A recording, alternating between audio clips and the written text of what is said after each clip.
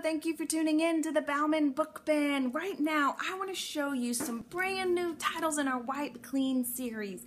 These books are wildly popular. We take them to doctor's office, to restaurants, to church. We take them anywhere that my kids may need to stay busy, and I don't want them on my phone or my iPad.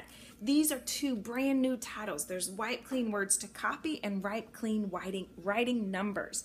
There are lots of titles in this series telling the time, multiplication. So they're not just for your little kids. There's ABCs, there's numbers, first words, a lot of different things. But like I said, there's time and multiplication, puzzles, mazes that even your older elementary kids will enjoy.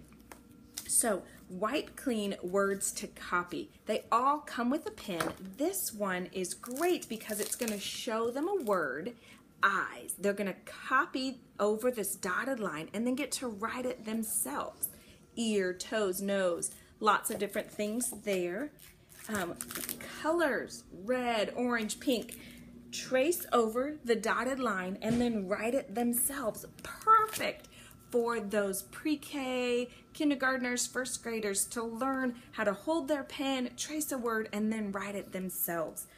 This new one, writing numbers, we've got some other ones with numbers, but this one really focuses on teaching them the basics of writing, and then they get to write the number themselves. It goes all the way up to number 20. So look, here's 15. So they're gonna practice writing the ones, and then the 5 is right here in the tractor, you can see. So very fun for them, and then they get to practice again down here. 17 and 18, lots of fun, and there's always the number line down at the bottom.